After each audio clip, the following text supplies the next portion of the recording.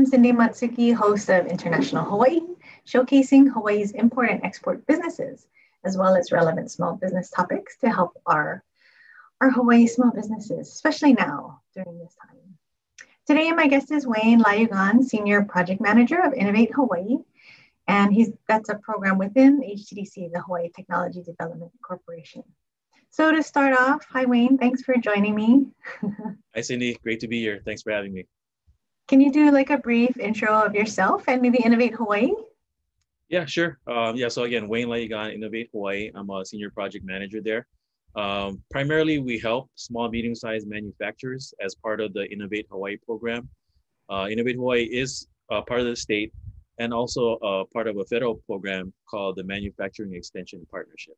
So this is where our manufacturing expertise comes in. We're part of a nationwide network. There's 50 centers like ours in every state and Puerto Rico. And again, our main focus is around small, medium-sized manufacturing. Nice. So our goal here is to let people know about the PPE grant. So maybe could you give us some background on what the grant is? Yeah, so HTDC was appropriated $10 million of CARES Act funds by the state legislature. So, I mean, first of all, thank you to the state legislature for crafting this program and supporting local manufacturing. And the program goals is to increase Hawaii's manufacturing capacity of cleaning supplies and PPE in the event that the import supply chain is disrupted due to global escalation of COVID-19 cases. So, I think we've all seen it, early on when the pandemic first started, right? Everyone was scrambling to find, cleaning supplies, PPE. So this is in response to that.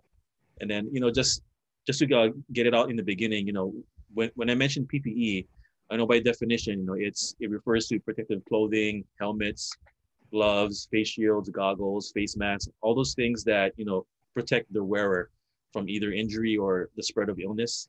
In this case, when I mention PPE in regards to this program, it also includes cleaning supplies and disinfectants. Oh, very good. And how much funding did HTDC receive? And how much can companies receive from the grant? Yeah, so 10 million in total was appropriated for HTDC for this grant program. As far as for each company, companies can apply up to 500,000 in funding. And it's additional funding could be requested, but then there is additional things that the company would need to provide in order for HTDC to approve that amount. Okay, so how do they, what kind of documentation do they need to get the funding? Like they just need to present their plan of expansion or pivot or? So the application is available online. Everyone can go to htdc.org. They'll see a huge banner talking about PPE innovation grants. They click on that. It'll bring them to the landing page, which has all the info on the grant, as far as a button that'll take you to the online application. Because this is a state-funded grant, we do have to follow, state requirements. So one of those is Hawaii Compliance Express. So for companies who aren't familiar with that, that's a document that proves that the company is compliant with, with Hawaii, Department of Labor, Department of Tax, DCCA, and the federal IRS. So that document that you submit to us will prove that you are in a compliant status. Other than that, other required stuff would probably be your things that we need to create your vendor account, a state vendor account. That would usually just be a blank invoice that has a company name, company address, and their federal employee number. In the application, we can go into more detail. I don't know if you wanted to go into the weeds about that, but there's other documents too that we'll ask for. It's highlighted in the application. One thing that I like to call out is a budget table and a budget narrative, as well as company financials. So we're asking for a profit and loss statement and balance sheet from 2019, and then whatever you have current to date for this year. Okay, and so what types of expenses qualify for the grant? Yeah, so I mean, the types of grants that we hope to award would be grants for Hawaii manufacturers to pivot toward and or scale up PPE manufacturing operations. Other grants could be for, to produce medical use PPE, or even innovative grants for Hawaii small businesses that can demonstrate, viable solutions to assist with the PPE supply chain. As far as, use of funds, specifically, grants can be used for, purchase of manufacturing equipment, training of employees. For example, like, we understand that, some of the machinery that equipment that you would purchase would need additional training or upskilling of your employees. So those costs would be eligible. Wage compensation for employees of the business that relates to the PPE operation. So we're not funding the whole company, just a part that produces the PPE, and as well as other expenses related to PPE also. Wow, that's really good. Yeah. And did the state legislature decide that this was the best use of the CARES Fund Act? Yeah, because how was that determined? I think early on we saw the shortage, we saw the impacts to our supply chain, right? Even though there were companies outside of Hawaii that could produce the PPE, businesses were having a hard time getting those in here. There was a huge delay. I'm sure everyone went to Costco, to Target. They saw the line, they saw the empty shelves. So I think right now we understand that many businesses are in economic distress. That the current business environment is tough. So what really hope is that the grant will help businesses and not hurt it. Companies need to understand what they're able to do, which is why if they have questions about the grant, if whatever they're doing would qualify or not, encourage companies to email ppe@htdc.org for those type of things, and we'll get back to them as soon as we can. Good. Is there like a priority of PPE or cleaning supplies that's needed, or is it just anything? Or do you know what the biggest shortage is in Hawaii? It's hard to say because it changes, right? I think from recently, what I've heard is disinfectant wipes is one that everyone is having a hard time, because I think masks, those have sort of caught up, but it's still in demand, I think. On our website and in the application, we will ask companies to specify what type of PPE they'll be able to manufacture. So caps, gowns, again, coveralls, gloves, surgical masks, respirators, even fabric masks. So if you think of the simple ones that the general population would wear, those would all be considered PPE under this grant. Face shields, hand sanitizers, cleaning supplies. And there's also other categories. So if there's something that we're not aware of that you think would help the community and can be manufactured here in Hawaii, we encourage you to apply and then explain to us what the solution is and why it's a good solution for Hawaii. That's really good. And do you have to be a manufacturing company to apply? Like, say you just do sales or you import something, but you would like to start manufacturing. Could you apply for the grant? Yeah, so I can go over real quickly some of the eligibility requirements. So, I think obviously existing Hawaiian manufacturers that are simply modifying the operations to produce PPE. So, we've probably seen, a lot of distilleries now making hand sanitizer, a lot of cut and sew operations making masks. So those would definitely qualify.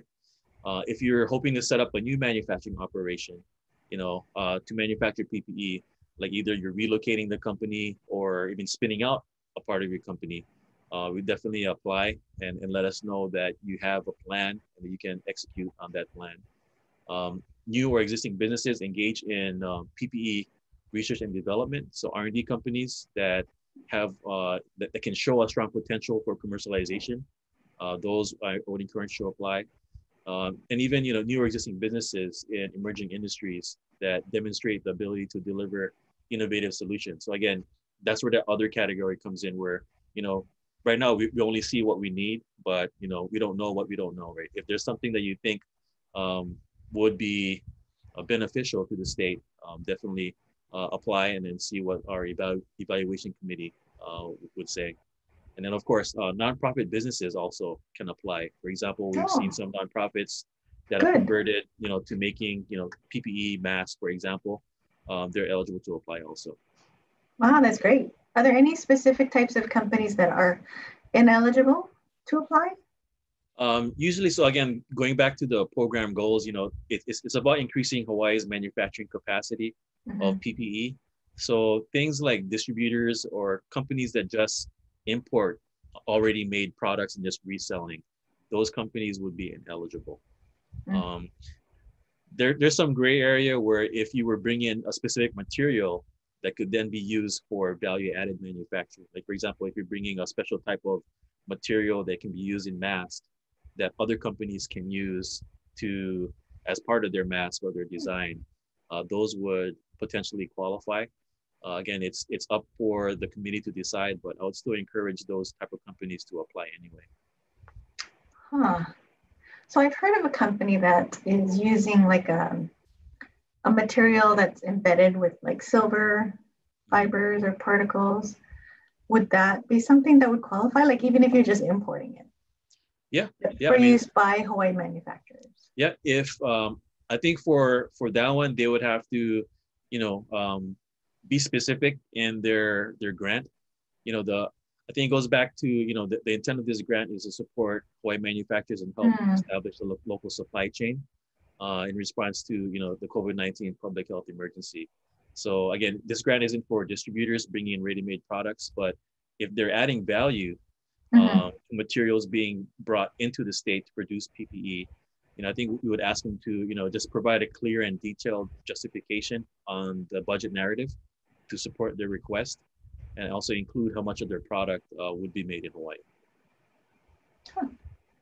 Interesting. And how's it going so far, like with applications? So one thing that's changed from our info sessions, we started this program the end of August. We officially launched end of August. Since then, the application online has been open for submission. We have a pre-screening process that'll pretty much, make sure everything was submitted, so that way when the review committee gets it, it's ready to go.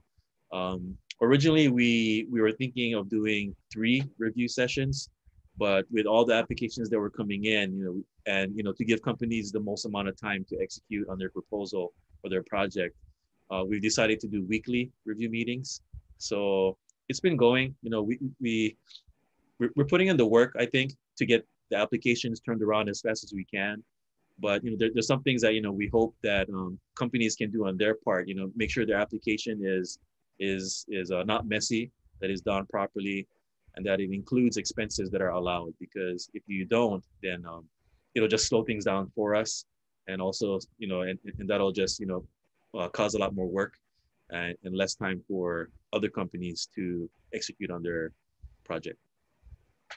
Wow, so that's good. I mean, you've been receiving a lot of applications? Yeah. More than expected? Yeah, more than expected. I mean, it's keeping us busy, and it's good because, we hope and intend to expend all the funds that we were appropriated to support, a lot of different businesses as part of our resilience strategy, so that the state, has a lot more options available for PPE. I would highly encourage companies to work with the Hawaii Small Business Development Centers. They're available and set up to help companies submit quality applications. In addition to that, if you're on Kauai or Hawaii, feel free to reach out to our HCDC mentors, Warren Doi and Tom Leonard, respectively. They can also assist with your application. Nice. Wayne, we're going to take a quick break. Oh, one last question, quick question. So can companies expect like a week turnaround time as far as receiving back feedback? I think feedback usually once it's submitted, we'll do the pre-screen. That usually takes about a week. And then if everything's good, it'll go for review the next week. So I would think about 2 weeks minimum, just to be on the safe side. I don't want to set unreal expectations, but I think that's doable. Okay, that's great. We're going to take a quick break. This is International Hawaii with Wayne Layugan and Cindy, myself. I'm the host. We'll be right back. Thank you.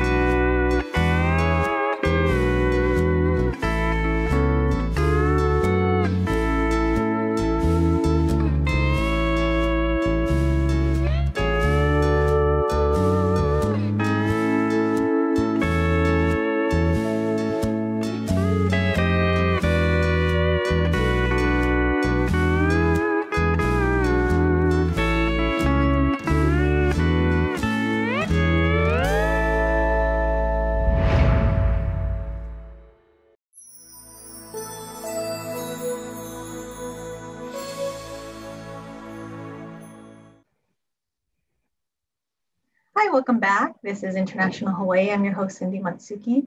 And our guest today is Wayne Layugan, Senior Program Manager at Innovate Hawaii with HTC. And we're talking about the PPE grant, which is PPE grant for Hawaii manufacturers, which is an amazing opportunity. So I want to get the word out to as many people as possible. So if you know anybody that has a manufacturing company, or if you are a manufacturing company, you have to take advantage of this if you can. So Wayne was telling me about some of the requirements that companies need to hit, and some of the things you need to, and some of the guidelines for the grant. Maybe you can go over some of those. Yeah, thanks, Cindy. So I mean, I think we mentioned earlier, right? The grants are up to 500,000, but there is possibility to request more. But then there is more justification needed in order for HCDC to approve that. One other thing that I'd like to mention is, grants will be made to recipients with less than 50 employees. So again, it's focusing on small, medium-sized businesses. If you have more than 50, then you would be ineligible for this grant. And then just to reiterate again, everyone that's awarded, selected for award, needs to be in compliance with Hawaii Compliance Express. And the last thing, and probably the most important thing, is that all recipients must incur the cost. So whatever you're awarded, you need to spend by December 30th of this year. So it's a real short time frame. And that's because, this is CARES Act funding, and that's the deadline that's set by, the feds. So it's not something that we can change at the state level. Because this is CARES Act funding again, all recipients must incur all funds by December 30th. When you say they have to incur the funds, does that mean you need to disperse the funds, or they need to have spent the funds? Sorry. From my understanding, the companies that are awarded, so whatever funding they're awarded for their project, all that needs to be spent by the end of the year. So, I mean, it goes back again to, making sure that companies understand what they're able to do, right? Because if you come in for a whole bunch of money, and then let's say you were approved and you don't execute on that money, then, the company's in trouble, we're in trouble. And then pretty much, it's a lost opportunity, right? That could have gone to someone else. So. And they have to refund the money, or is it a reimbursable? It's not reimbursable. So all the money that we're awarded is awarded upfront based on the application and the proposal that they submit. So, I mean, just to be clear, we're not looking for an entrepreneur who has an idea to build a factory. We're looking for companies who have experience manufacturing products and currently have the capacity and the capability to manufacture PPE in Hawaii. So, I mean, some helpful hints for people thinking of applying, please make sure that you're specific and that you have an actionable plan. Pretty much your proposal needs to communicate to the committee that you are capable of doing this. Some questions to think about, how will you help us when global supply chain is cut off? How will you help on all islands? Because this is a statewide program, or in your local community. I think we're excited and looking for opportunities to make awards, but we still need to do our due diligence. So all we ask is to put yourself in our shoes, wear our hats, help us understand your intent, and that you can do what you propose to do. I saw there was a press release on a few of the companies that have received some of the funding. Could you kind of give us a review of those companies and what they qualified for, or what they're doing with it? Yeah, so I think one of them that just came up and picked up their check recently was Kamanu Composites. Right, so I think originally they were making custom canoes and kayaks, but then they converted their operation to make face shields. Wow. Yeah, so that's one thing that they're doing. Another one is Lanikai Brewing. They also converted, they used to make alcohol.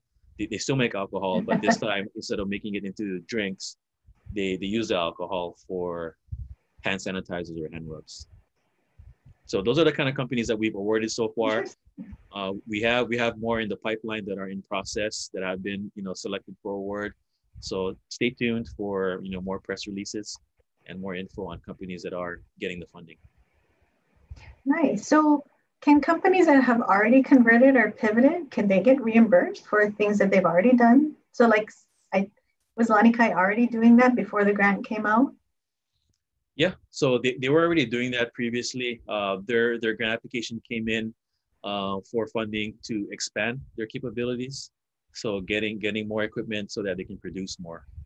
So definitely, if you're already doing it, technically you can apply. I think you just need to explain a lot more what kind of benefit you'll bring to the state for stuff that you've already done and stuff that you plan to do.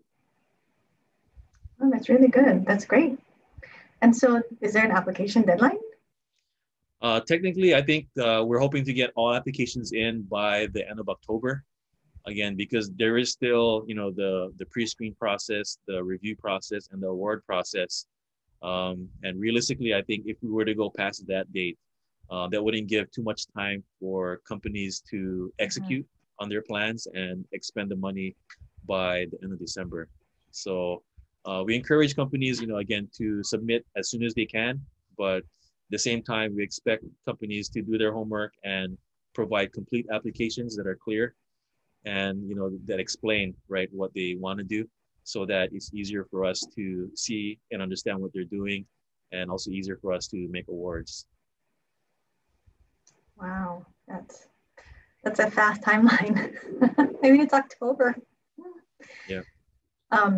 So as far as Innovate Hawaii, like what have you seen for Hawaii manufacturers? How have they been affected by the pandemic and the shutdowns? Like, are they doing okay, or? I think it depends. It depends, which industry you're looking at. So, for a lot of companies that were dependent on tourism, I think they're hurting now, right? So they're looking, if they're in the grocery stores or in the big box stores or have other channels to make sales, I think they're hanging in there. But for companies that were solely dependent on tourism, I think they're hurting. So we understand that so we're doing everything we can to help. But again, going back to before, right? We all saw, right? I think our goal is to help keep everyone healthy and make sure that everyone can open up safely. So I think by having this PPE grant available, we're allowing companies to manufacture PPE locally. That'll help just with finding supplies or things that are in critical need for reopening. And are there any other resources besides the grant for manufacturers? Specifically for manufacturers, right now, I think this might be the only one. We do have SBIR, but that's still pending. We haven't released, officially yet on that one. But again, it's more for pre-manufacturing or R&D companies that are in that commercialization stage. Wow, and that's more like innovative, like things to do with the pandemic itself, like with COVID-19 or that kind of thing? It's different. I mean, because every federal agency has their own, solicitation or things that they'd like companies to work on. So it's real specific, and it's usually cutting edge research. Not something that would probably be ready for, mass production yet. Have you seen more of the agencies focusing on the pandemic? Yeah, definitely. I think there is a big focus, at least on the federal side, to see what can be done with COVID-19 and ways to help the general population or even the world cope with it. So it's ongoing, I think. But I'm real glad that we have this program, because it's just another way that we can help small and medium-sized manufacturers in Hawaii. Definitely. So maybe could you go over the contact information and where people can apply or find out more information about the grant? Yeah, sure. So again, all the info, we have a long direct link, but I won't say that. The easiest thing is just to go to htdc.org. Once you get there, we have a rotating banner, but it should be the first banner that you see. It's innovation grants for PPE supply chain. You click on learn more. That'll bring you to our PPE grant landing page. From there, you can look through previous recordings are available of our info sessions, presentation slides are available for you to review. There's more info on the grant guidelines and the process, info on the CARES Act funding, and then at the very bottom there's that apply now button that you can click on that'll bring you to the online application. And then again, any questions, any issues with the application, if you're unsure if you qualify, anything like that, please email ppe@htdc.org. We have a lot of people looking into that email, so that way that's the best way to get a response is through that email. Okay, great. And then I think we're going to actually have the full link in the description below when this video gets posted. Yeah. So I wanted to thank you for your time and for sharing about the PPE grant. This is like such a huge opportunity, and I hope we're able to expend it all and not give it back, because that would be horrible. But thank you for joining me on International Hawaii and talking about the PPE grant, Wayne Layugan of Innovate Hawaii and HCDC. And we will see you next time on International Hawaii and ThinkTech. Thank you. All right. Thanks, Cindy.